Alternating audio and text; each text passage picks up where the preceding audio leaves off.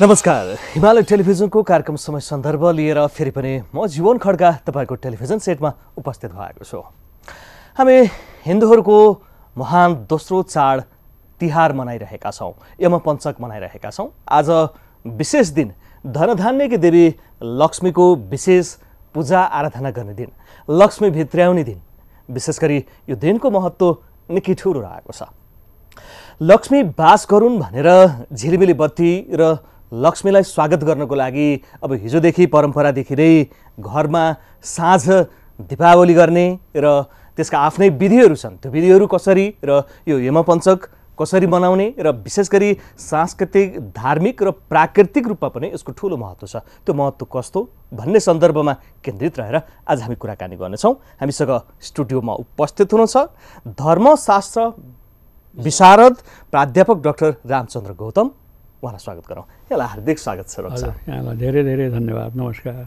यहाँलाई शुभकामना छ। आज विशेष दिन, दीपावलीको लक्ष्मी पूजा। हजुर, यहाँलाई पनि मेरो यहाँको अझै उत्तरोत्तर उन्नति, प्रगति, सुस्वास्थ्य, दीर्घ जीवनको लागि, परिवारको कल्याणको लागि, धनधान्यादि ऐश्वर्य सम्पत्तिवान बन्नको लागि जगतजननी माता लक्ष्मीसँग मेरो यही प्रार्थना भयो। अब लक्ष्मी, आज लक्ष्मी भित्राउने दिन, लक्ष्मी पूजा गर्ने दिन, सबैलाई लक्ष्मी प्यारो हुन्छ, धनधान्यकी देवी भनिन्छ। अब यो विधितिर जाउँ सबभन्दा पहिला, हामी त्यहाँबाट। हजुर, विधि चाहिँ नि अब यसको अलिकति पूर्व प्रसङ्ग पनि हुन्छ। यो तपाईँको यमपञ्चक भन्नुभयो तपाईँले, है। यो पञ्चक हो। पञ्चक चाहिँ नि तपाईँको यो त्रयोदशी, चतुर्दशी, औँसी, परिवार, द्वितीया, यी 5 दिन चाहिँ नि यमपञ्चक हुन्छ। पञ्चक 3 किसिमका हुन्छन्, यमपञ्चक, नक्षत्र पञ्चक र भीष्म पञ्चक। अब यो नक्षत्र पञ्चक र भीष्म पञ्चकको अहिले सन्दर्भ होइन, अहिले सन्दर्भ हो यमपञ्चकको। यमपञ्चक भनेको यमराजसँग चाहिँ अब हाम्रो यो जीवन अन्त्य भएपछि अथवा हामीको यो शरीर नष्ट भएपछि अब हाम्रो यो आत्मा, हामी आत्मवादी मान्छे, ईश्वरवादी मान्छे, है। ईश्वर पनि छन्, आत्मा पनि छन्, देवता पनि छन्, पितृ पनि छन्, सबै छन् भनेर मान्ने मान्छे। त्यसो भएको हुनाले अब यो हाम्रो पाञ्चभौतिक शरीर नाश भइसकेपछि अब त्यो आत्मा चाहिँ छोडेर जान्छ। त्यो घरलाई, यो आत्माको घर हो हाम्रो शरीर भनेको, त्यो छोडेर जान्छ। त्यो आत्मा कोसँग सम्बन्धित हुन्छ त भन्दा यमसँग सम्बन्धित हुन्छ, यमदेव, जसलाई यमराज पनि भनेर भन्छन्, है। अब त्यो यमराजसँग त्यो आत्माको सम्बन्ध हुने भएको हुनाले र अब यो 5 दिनसम्म मनाइने चाहिँ जति जति हाम्रो क्रियाकलापहरू मनाइन्छ, कर्महरू गरिन्छ, कृत्यहरू गरिन्छन्, तिनीहरू चाहिँ नि प्रायः यमदेवसँगै सम्बन्ध हुन्छन्, है। अब त्यो हाम्रो जीवनलाई छोडेर जाने जुन आत्मा हो, त्यो आत्माको सम्बन्ध यमदेवसँग हुन्छ।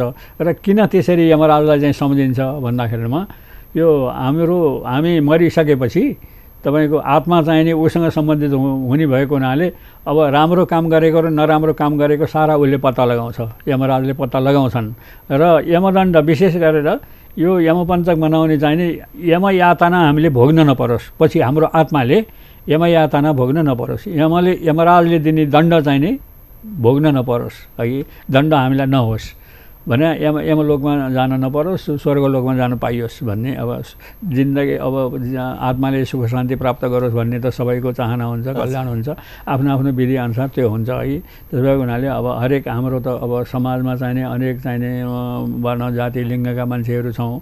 तपाईँको अब कोही हिन्दूहरू छन्, कोही बौद्धहरू छन्, कोही इस्लाम छन्, कोही इसाई छन्, है। सबै आफ्नो आफ्नो पद्धति अनुसार गर्ने हो। विशेष गरेर अब यो यमपञ्चकको सुरु चाहिँ नि काग तिहारबाट हुन्छ, है। काग बलिदान भन्ने हुन्छ, कागलाई चाहिँ बलि दिने हो। बलि दिने भन्ने एउटा अर्थ चाहिँ नि बलि दिने चाहिँ नि त्यो काटेर चाहिँ नि भोग दिने हुन्छ, अर्को अर्थ खान दिने हुन्छ क्या। बलि भनेको खान दिने हो। यो चाहिँ कागलाई खाना देऊ, काग बलि। कागलाई चाहिँ, काग चाहिँ यमदूत माने छ बाबु, काग होसी यमदूत होसी भन्ने एउटा श्लोक छ, है। काग चाहिँ नि यमराजका दूत हुन् र उसले चाहिँ नि यो पृथ्वी लोकमा बस्ने हामी मनुष्य जातिले चाहिँ के कस्तो काम गरिरहेछन्, है। उसको गतिविधि के कस्तो छ भन्ने कुरा सबै सन्देश चाहिँ यमराजलाई सुनाउँछ, ऊ यमको दूत भएको हुनाले भन्ने हिसाबले कागलाई बलि दिनु पर्यो हो। त्यसो भएर हिजो चाहिँ नि कागलाई बलि दियो र बेलुका चाहिँ नि यमदीप दान गर्नुपर्ने हुन्छ। त्रयोदशीको दिन बेलुका यमदीप दान किन गर्ने त भन्दाखेरि त्यही हो, यमदान अब त्यो सबै परिवारको नाम गरेर यमदीप दान गर्नु भन्ने शास्त्रको आदेश छ, है। त्यो अनुसार चाहिँ नि यमराजलाई बेलुका सायङ्कालमा बत्ती बाल्नुपर्ने हुन्छ हरेक दिन, यो 5 दिनसम्म। किन त भन्दाखेरिमा यम यातना भोग्न नपरोस्, यमलोकमा जानुपर्नु त साह्रै दुःखको कुरा हो नि। त्यहाँ अनेक नरक हुन्छन्, दुनियाँ हुन्छन्, दुःख हुन्छ, सारा कुराहरू छन् ती नरक। स्वर्गलोकतिर जानु पाए हो, स्वर्ग भने सुख हुने ठाउँ है, नरक भने दुःख हुने ठाउँ। त्यसो हुनाले त्यो नरकमा जान नपरोस्, यमयातना भोग्न नपरोस्, यमदण्ड भोग्न नपरोस् भनेर चाहिँ नि प्रत्येक दिन चाहिँ नि त्यो यमराजलाई दीपदान गर्नुपर्ने हुन्छ। त्यो हिजो बेलुका गरियो। अब आज पनि आज कुकुर तिहार, अहिले चाहिँ नि कुकुरलाई बलि दिने बेला हो। अहिले कुकुर भने चाहिँ नि दो स्वानौ श्याम सबलौ वैवस्वत कुलोद्भवौ भनेको छ। वैवस्वत भन्ने चाहिँ एकजना मनु पनि थिए, अथवा त्यही वैवस्वत भन्ने यमराजको एउटा नाम पनि हो है। यमराज भने त राजा नै हुन् नि, त्यो लोकका चाहिँ नि यमलोकका चाहिँ नि राजा नै हुन् यमराज है। र उनका दूत चाहिँ नि दुईवटा श्याम र सबल भन्ने दुईवटा कुकुर चाहिँ नि यमराजको चाहिँ ढोकामा बस्थे। र त्यो यमलोकमा जाने मान्छेहरूले यसले यसो गरेछ उसो गरेछ, ल त्यसलाई पठाउने नपठाउने के चाहिँ कुरा चाहिँ नि लगाउने यमराजलाई सबै सन्देश यमराजले श्याम र सबलको उसले चाहिँ नि सुँगेर थाहा पाउँथ्यो। त्यही छ, अहिले पनि अब सेनाहरूले कुकुर पालेर सुँगेर चाहिँ नि ठुल्ठुलो अपराधहरू पत्ता लगाउने काम गर्छ नि कुकुरले। त्यो बेलामा त झन् ठ्याक्कै यसले यस्तो काम गरेछ भन्ने कुरा ती कुकुरहरूले यमलोकमा बसेर यहाँको पनि थाहा पाउँथे ती कुकुरहरूले है। त्यो त्यहाँ ढोकामा बसेका छन्, त्यहाँ ढोकामा जानु पर्यो। त्यो हाम्रो आत्माले जानु पर्दाखेरिमा अब यसले यस्तो काम गरेछ भन्ने कुरा उनीहरू यसो सुँगेर पत्ता लगाउँथे। राम्रो काम गर्नेलाई त्यता पठाउँदैन थिए, त्यो यमको ढोकातिर भित्र पठाउँदैन थिए। नराम्रो काम गर्नेलाई त्यता पठाउँथे, राम्रो काम गर्नेलाई यता स्वर्गलोकपट्टि पठाउँथे है। त्यसो भए हुनाले ती दुईवटा कुकुर चाहिँ श्याम र सबल भन्ने कुकुरलाई का सन्तान हुन् अहिलेसम्मका कुकुरहरू। उनीहरूको बराजु चाहिँ त्यो श्याम र सबल हुन् क्या। यो कुकुरकै वंश हो, कुकुरकै त्यो श्याम र सबलकै वंश हुन्। त्यसो भए हुनाले ती वंशीयहरूको पनि लाई पनि बलि देऊ भन्ने हो है। अब कुकुरलाई त अब प्रत्यक्ष भेट हुने नै भएको हुनाले पूजाआजा नि गर्छन्, माला लगाइदिन्छन्।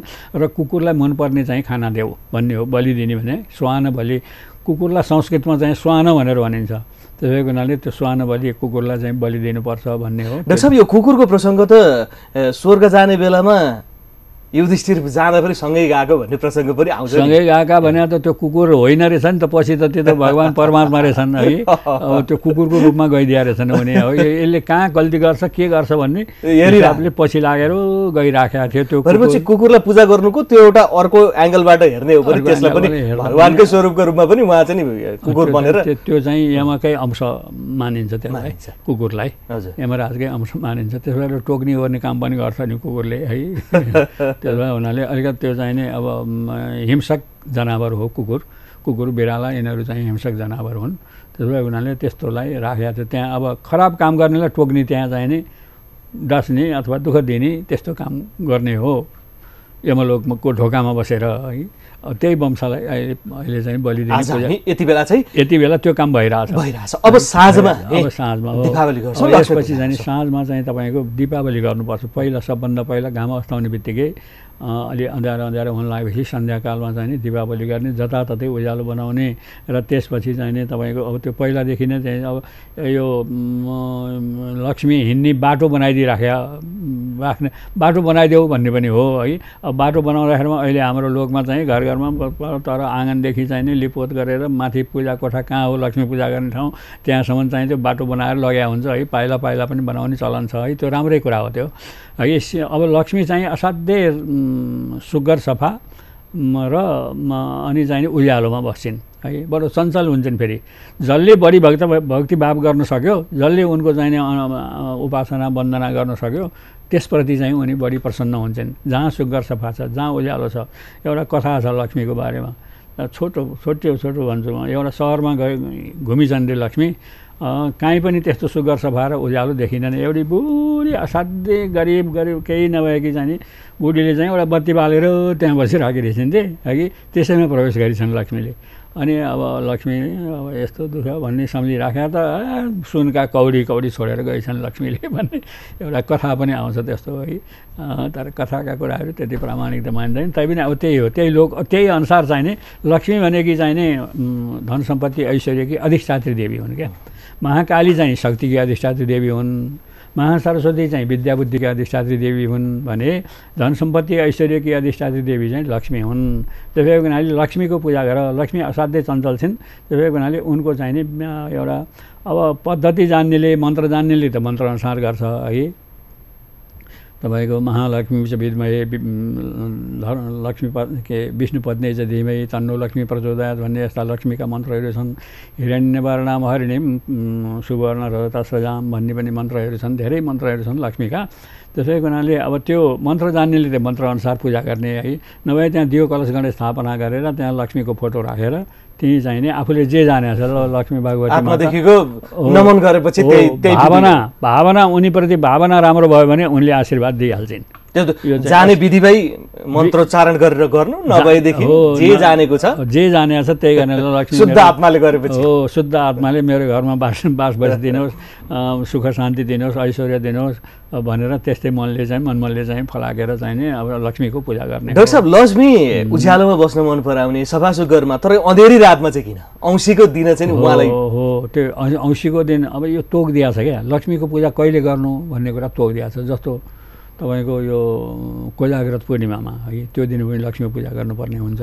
यो दिनमा गर्दाखेरिमा तिमीले चाहिँ नि तिमीदेखि चाहिँ लक्ष्मी बढी प्रसन्न हुन्छन्। त्यसो भएको हुनाले यो कोजाग्रत पूर्णिमाको दिन गएर भनेको छ उतातिर दसैँ सिद्धिनी पूर्णिमामा है। अहिले आएर चाहिँ नि यो उसमा चाहिँ गर यो आश्विनी कृष्ण पक्षको औँसीमा कार्तिक कृष्ण पक्षको औँसीमा गर भनेर भन्ने हो भने त्यो शास्त्र ऋषिमुनिहरूले चाहिँ नि त्यो यसमा गर्दाखेरिमा उनी बढी खुसी हुने। त्यो अन्धकारमा चाहिँ उज्यालो बनाउँछ जसले त्यसमा बढी खुसी हुन्छन् भने मलाई त्यहीसँग सम्बन्धित जस्तो लाग्छ मलाई है। त्यसो भएको हुनाले अब आज चाहिँ नि लक्ष्मीको पूजा त्यसरी गरेर अनि चाहिँ नि मध्यरात हुन लागेपछि पूजा गरिसकेपछि चाहिँ नि बाहिर आँगनमा निस्केर महिलाहरूले चाहिँ नि सुर्पवादन गर्नु भन्ने छ क्या नाङ्लो बजाउनु रे।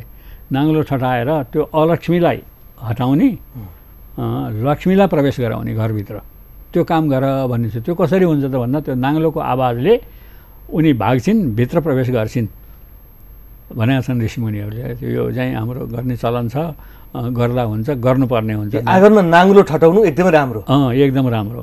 राति पूजा गरिसकेपछि 9-10 वर्ष कति हुन्छ पूजा गरिसक्दा त्यो बेलामा गएर चाहिँ नि अथवा मध्यरातसम्म भने पनि बजाउ नाङ्लो भनेका छन् शास्त्रकारहरूले है। त्यो गर्दा अलक्ष्मी भाग्छ, लक्ष्मी चाहिँ घरभित्र प्रवेश गर्छिन् भित्र। लक्ष्मीलाई चाहिँ नाङ्लोको स्वर मन पनि पर्दो रहेछ। त्यो मन पर्ने भएर त्यो सुर्पवादनमा सुर्प भन्छ नाङ्लोलाई, सुर्पवादन गर्नु भन्ने छ। त्यसो भएको हुनाले त्यो दियो कलश गणेशको पूजा गरेर महालक्ष्मीको चाहिँ नि बरु चाहिँ नि श्रद्धा आस्था निष्ठाका साथ अहिलेको चाहिँ सिजन अनुसारको नैवेद्यहरू फलफुल के पाइन्छन् ती सबै चढाएर अब अहिले पकवान नैवेद्य सेल पकाउने चलन छ। दुनियाँ अर्सा यस्तो यस्तो अनर्सा चाहिँ चढाएर चाहिँ नि अब भक्तिपूर्वक चाहिँ नि एउटा श्रद्धा आस्था निष्ठा विश्वासका साथ पूजा गर भन्ने। अब यो चाहिँ यी पर्वहरू चाहिँ हाम्रो अब राष्ट्रियताका प्रतीक हुन् क्या। हाम्रो राष्ट्रलाई चिनाउने केले चिनाउँछ त? हाम्रो नेपाल भन्ने कुरा कसरी चिनिन्छ भन्दा यस्तै दसैँ तिहार छठ पर्व तपाईँको चाहिँ गौरा पर्व यस्ता यस्ता ठुल्ठुला अर्गानिक संस्कृति हो। अर्गानिक संस्कृति मौलिक पर्व भन्छन् यस्तोलाई। त्यसो भएको हुनाले अब राष्ट्रलाई अब नेपाल भन्ने कसरी चिनिन्छ भन्दा लक्ष्मी पूजाले चिनिने भयो एउटा यमपञ्चकले चिनिने भयो। त्यसो भएको हुनाले यसरी चाहिँ लक्ष्मी पूजा गरेर अनि त्यो रातभरि नसु त है लक्ष्मीको गुणगान गरेर बस भने हुनाले त्यही भएर भैलो भन्ने चलन आएको हो। भैलो भने भलो होस् भने गाउनेको पनि भलो होस् सुन्नेको पनि भलो होस् भन्ने अर्थ हो क्या भैलो। हामी त्यसै आएनौँ बलि राजाले पठाए भन्छन् दुनियाँ है। यी कुराहरू छन् है। हरिया गोबरले लिपेको लक्ष्मी पूजा गरेको भनेर गाउँछन् नि महिलाहरूले राम्रो स्वरमा। मेरो त त्यस्तो स्वर आउँदैन है। त्यसो भएको हुनाले अब लक्ष्मी पूजा गर्नुपर्छ र उनको आशीर्वाद लिएर जिन्दगीलाई सबैले सुखमय शान्तिमय बनाउनु पर्ने हुन्छ। अब यो तपाईँको अब हिन्दूहरूको भनेर भन्नु अलिकता यहाँले त्यो चाहिँ मिलेन कि जस्तो लाग्यो मलाई।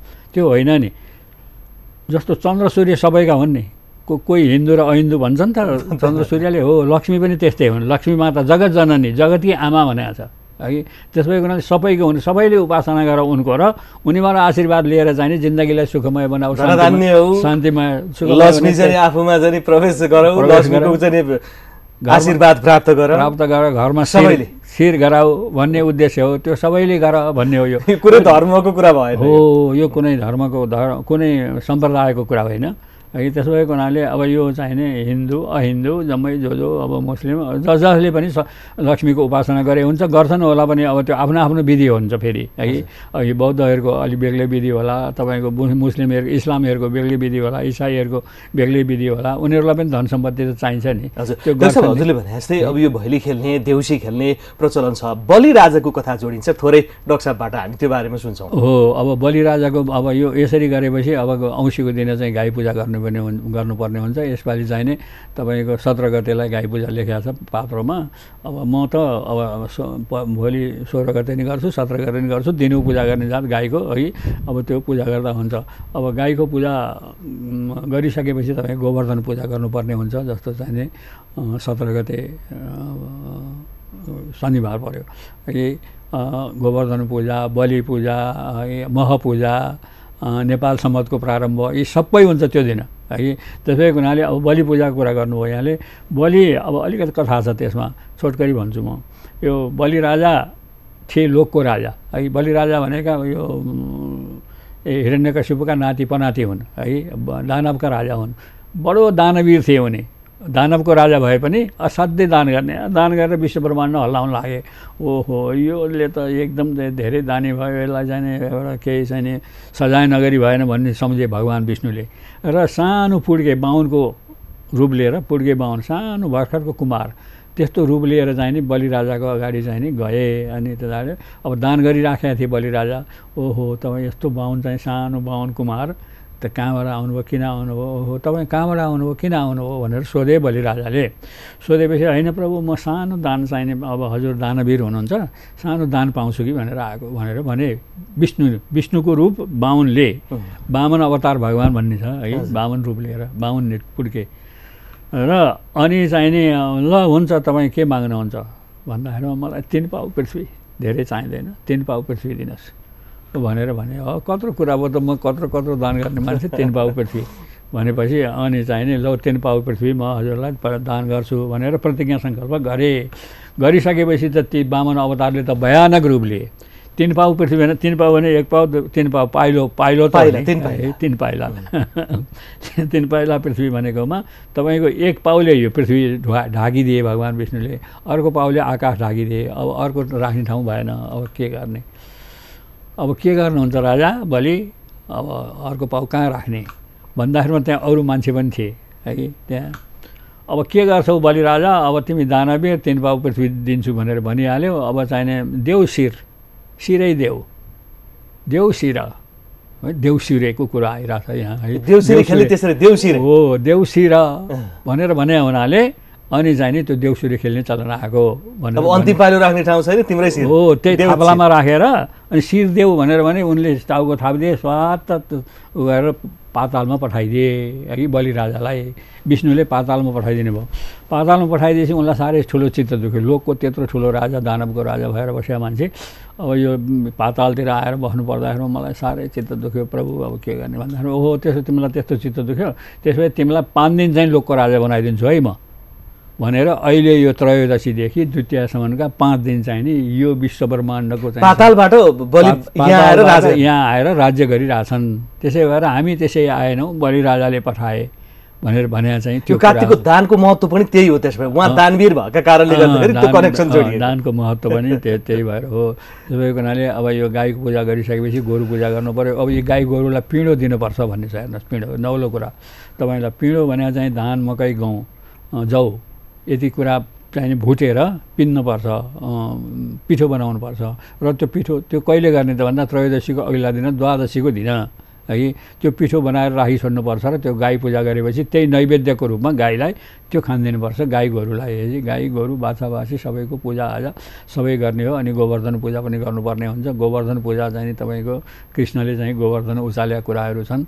यो लोकको रक्षाको लागि, गाई बस्तु घोडा यिनीहरूको रक्षाको लागि चाहिँ नै तपाईँको गोवर्धन पूजा पनि गर्नुपर्ने हुन्छ। त्यसपछि तिनै बलि राजाको पनि पूजा गर्ने हो। र पूजा गरेर अनि चाहिँ अब नेपाल सम्वतको सुरु हुन्छ त्यही दिन है 17 गते शनिबार नयाँ नेपाल सम्वत 1100 कति 45 कति सुरु हुन्छ। यी सारा कुरा हुन्छ। महपूजा भनेको आत्मपूजा हो है। आत्मपूजा हाम्रो यहाँ नेवार मित्रहरूले गर्नुहुन्छ है। अब त्यो जसले पनि गरे हुन्छ। आत्मा भने ईश्वर हो, परमात्मा र जीवात्मा दुईटा आत्मा छन्, ईश्वर दुईटा छन्, ईश्वर दुईटा छन्, परमात्मा र जीवात्मा। परमात्मा एउटा मूल तत्त्व हो है, हामीमा भएको पनि त्यो ईश्वर हो। हामीलाई यो जुन चल्ने बोल्ने खेल्ने खाने यी सारा चाहिने शक्ति कसले दिएको छ त भन्दा त्यही जीवात्माले दिइरहेछ। त्यो जीवात्मा हाम्रो त यो पाँच भौतिक शरीर जल तेज पृथ्वी वायु आकाशबाट बनेको यो शरीर त अब यो यसलाई छोडेपछि त यो त भौतिक शरीर समाप्त भइहाल्यो है। यसलाई छोड्यो त्यो आत्माले, त्यो ईश्वरले यसलाई छोडिदिएर हिँड्यो नि, हिँडेपछि अनि यमलोकतिर जाने हो कि स्वर्गलोकतिर जाने हो त्यो जान्छ उसको कर्मअनुसार। त्यसो भए हुनाले अब त्यो अब यो ईश्वरलाई त्यसरी चाहिँ छोडे। यो जीवात्मा आत्मशुद्धिको लागि जसले पनि, तर यो नेवारी समुदायमा मात्र किन यो डेभलप भएर आयो? हो, त्यो जसले पनि गरे हुन्छ बाबु। आत्मा ईश्वर नेवारमा पनि आत्मा छ, बाहुनमा क्षेत्रीमा।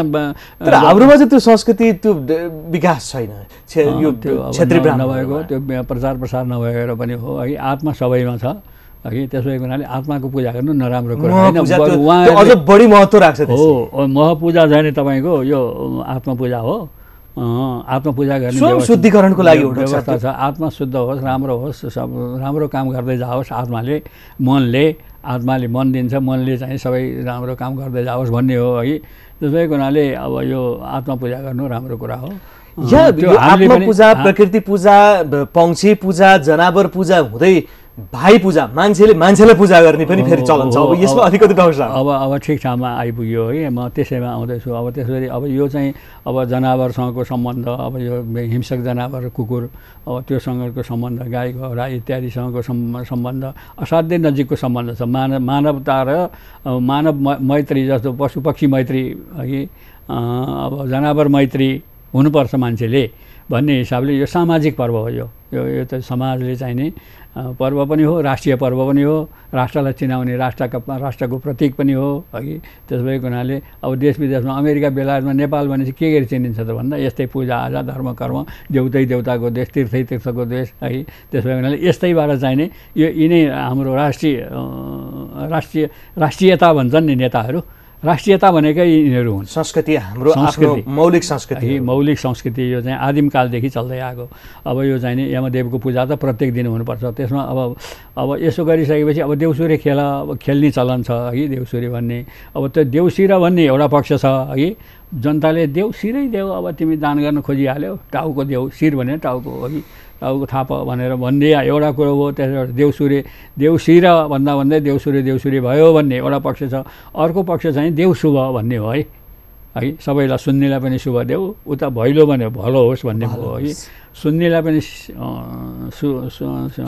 सुख होस्, गाउनेलाई पनि चाहिने शुभ होस् भन्ने चाहिने देउशुभ है भन्ने चाहिने त्यो भन्ने अर्थ हो। यस्तो दुईतिरै अर्थ लाग्छ यसको। यसरी चाहिँ पूजा गर्दै गएपछि अब चाहिँ अब दिदीबहिनीले दाजुभाइको पूजा गर्ने कुरा आयो है। अब दिदीबहिनीले दाजुभाइको चाहिँ कल्याणको कामना गरेर पूजा गर्ने हो। यो दिनमा तपाईँको दिदीबहिनीले दाजुभाइको चाहिँ जीवन चाहिँ सुखमय होस्, शान्तिमय होस्, आनन्दमय होस्, परिवार चाहिँ गुणसम्पन्न सन्तानहरू भलाहरू, माइतीको वंश चाहिने गुणसम्पन्न चाहिने वंशमा चाहिने सन्तानहरू पैदा हुन् भन्ने चाहिने अब यी कामना गरेर दिदीबहिनीले दाजुभाइको चाहिने पूजा गर्ने हो। र पूजा गर्दाखेरिमा तपाईँको त्यहाँ दियो कलश गणेश थाप्या हुन्छ। त्यो पूजा गर्ने बेलामा दिदीबहिनीले अनि चाहिने तपाईँको त्यो दियो कलश गणेशको पूजा गरिसकेपछि त्यही ठाउँमा यमराज धर्मराज चित्रगुप्तको पूजा गर्न पनि पर्ने हुन्छ। अघि अब यो यसरी दिदीबहिनीले दाजुभाइको पूजा गर्ने चलन कहाँदेखि आयो त भन्दा जहिले यमराज थिए त्यहिलेदेखि चाहिने आयो, सृष्टिको सुरुदेखि नै आयो यो पूजा गर्ने चलन। किनभने यमराज चाहिने 5 दिनसम्म गएर यमुना आफ्नी बहिनीको घरमा बसेका छन् क्या। हाम्रो कथा अनुसार 5 दिनसम्म चाहिने बहिनीले चाहिने दाजुको चाहिने पूजा उपासना खानपिन राम्रो चाहिने व्यवस्था गरेकी छन्। त्यसो भएर दिदीबहिनीको घरमा गएर खानु भन्ने पनि छ यो बेलामा दाजुभाइले। र यसरी चाहिने अब त्यहाँ त्यो यमराज धर्मराज चित्रगुप्तको त्यो थालीमा पूजा गरिसकेपछि अनि चाहिने त्यहाँ सूर्य आदि 9 ग्रहहरूको पनि पूजा गर्नुपर्ने हुन्छ। हाम्रो शरीर चाहिने अब यी ग्रहहरूसँग पनि सम्बन्धित छ फेरि है। ग्रह राम्रो हुँदा हाम्रो शरीरलाई राम्रो हुन्छ, ग्रह नराम्रो हुँदा अब सूर्यको त पुरै अंश छ हाम्रो, पृथ्वीको अंश छ हाम्रो शरीरमा, सूर्यको अंश छ, जलको अंश छ, तेजको अंश छ, वायुको अंशले यो शरीर बनाएको हुन्छ। त्यसो भएर पाँच भौतिक भने पञ्चतत्त्वबाट बनाएको शरीर भएको हुनाले पाँच भौतिक शरीर भनेर भने हो। अब त्यसरी चाहिँ नि अब यो सूर्यादि नवग्रहको पनि पूजा गर्नुपर्ने हुन्छ। त्यहाँ दिदीबहिनीले दिने कुरा दाजुभाइलाई जो दिन ठिक पार्नु भएको छ है, मसला ससला मिठाई यताउति रोटी सोटी त्यो त्यहीँ चढाउने हो क्या। त्यो चढाएर त्यो नैवेद्यको रूपमा दाजुभाइलाई दिने, यो प्रसाद खाऊ है। यो चाहिँ नि यमराज धर्मराज चित्रगुप्तको प्रसाद चाहिँ नि लागोस् दाजुभाइ दिदीबहिनीलाई भनेर। र दाजुभाइले दिदीबहिनीको पनि त्यसै गरी चाहिँ नि अब विशेष गरेर दिदीबहिनीहरू सौभाग्यवती हुन् भने सौभाग्य उनको कहिल्यै नटुटोस् भने विधवा हुन नपरोस् भन्ने हो है। त्यो हिसाबले र गुणसम्पन्न भान्जा भान्जीहरू पैदा हुन् र जिन्दगी दिदीबहिनी तपाईँहरूको सुखमय होस् शान्तिमय होस् भनेर प्रार्थना गरेर यसो जो सके दान दक्षिणा दिने। उनीहरूले पनि जो सकेको दाजुभाइलाई चाहिने यसो खानपिनको कुराहरू दिने, वस्त्र इत्यादि। अब बहिनीलाई दिदीबहिनीलाई पनि जो सकेको दाजुभाइले चाहिँ नि गच्छे अनुसारको दान दक्षिणा चाहिने दिएर चाहिँ दुइटैले एउटा दाजुभाइ र दिदीबहिनीको सम्बन्ध एउटा सौहार्द र पूर्ण होस् है। जिन्दगी माया प्रेम स्नेह सद्भाव दुवै थरीमा परस्परमा चाहिँ रहिरहोस् है, यो अविच्छिन्न होस् भन्ने हिसाब छ। यी सबै कुराहरू छन् क्या शास्त्रमा। हजुर डाक्टर साहब, अन्तिममा छु डाक्टर साहबको सन्देश आम नागरिकको लागि यति बेला टेलिभिजन हेर्दै गर्नुभएको दीपावली र विशेष गरी आज लक्ष्मी पूजाको दिनमा हो हजुर लाग्यो होइन। अब यो मेरो सन्देश भने चाहिँ तपाईँको अब लक्ष्मी पूजा पनि अब लक्ष्मी सबैकी हुन्, सबैले लक्ष्मीको चाहिँ आशीर्वाद प्राप्त गर्नुपर्ने हुन्छ र उहाँको आशीर्वाद प्राप्त गरेर जिन्दगीलाई सुखमय शान्तिमय बनाउनुपर्छ, बनाउनुहोस् भन्ने। र अर्को दाजुभाइ र दिदीबहिनीले र दाजुभाइले पनि परस्परमा पूजाआजा गरेर दान दक्षिणा यताउति परस्परमा चाहिँ लेनदेन गरेर गर्नुपर्ने हुन्छ। र अब यो दिदीबहिनी र दाजुभाइको सम्बन्ध अब यो सामाजिक पर्व हो। यो सामाजिक पर्व चाहिँ कुनै जाति विशेष लिङ्ग विशेषको लागि मात्रै होइन, कुनै सम्प्रदाय विशेषको लागि मात्रै होइन। यो जसुकैले पनि गरेर लक्ष्मीको चाहिने आशीर्वाद लिने, यमदेव धर्मदेव चित्रगुप्त धर्मराज यिनीहरूको आशीर्वाद पनि लिने सबैले यो काम चाहिने सबैले चाहिने बडो रमाइलो वातावरणमा भैलो देउसुरे गाएर जुवा खेल्नुपर्ने कुरा नि छ। हेर्नुहोस् जुवा खेल्ने चाहिँ यो अघिल्लो दिन तपाईँको 17 गते चाहिने गोरु तिहारको दिनमा चाहिने दुईवटा केटा एक दिन चाहिने खोलेको छ शास्त्रले, एक दिन चाहिने जुवा पनि खेल भनेको छ है। त्यसो हुनाले अब पहिला त चाहिने अब यो पञ्चकमा जुवा खुल्यो नेपालमा भन्थे, पाहाडमा बस्ने मान्छेहरू पनि नेपाल भन्थे काठमाडौँलाई है।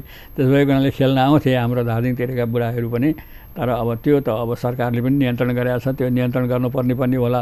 अब यो देउसुरे भैलो खेल्नेमा चाहिने कुनै विकृति विसङ्गति आउनु हुँदैन है। एउटा मर्यादित भएर नियन्त्रित भएर अनुशासित भएर शिष्ट भाषामा सबैले चाहिने रमाइलो गर्दै यो चाहिने यो लक्ष्मी तिहार मनाऊ, भाइ तिहार चाहिने सबैले मनाउनु होला भन्ने मेरो चाहिने यही नै अनुरोध हुन्छ। हस् डाक्टर साहब, यहाँको अमूल्य समय र विचारको लागि हामी पनि कृतज्ञ छौँ। हजुर, यहाँको समयको लागि यहाँलाई धेरै धेरै धन्यवाद। Thank you so much. दर्शकबिन आजको लागि सबै सकियो। यो दीपावली आज विशेष दिन, लक्ष्मी पूजाको दिन। लक्ष्मी धनधान्य प्राप्त होस्। आजको लागि समय सक्यो, बिदा दिनुहोस्, नमस्कार।